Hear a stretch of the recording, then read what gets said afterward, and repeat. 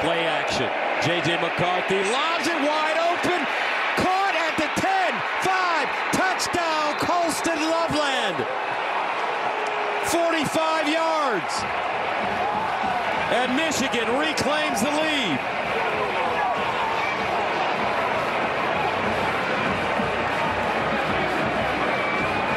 Ohio State has not adjusted. They're sticking with that man coverage to try to stop the run. Safety is going to be man-to-man on Loveland. He's going to come up, and then he's going to wheel onto the outside. Watch as he breaks this route, and they get caught up, he and Johnson, but then he's able to get some space as Ransom overplays it, and then he's wide open. Beautiful throw, and then he dives for that front pylon, and it's a touchdown for Michigan on another big play.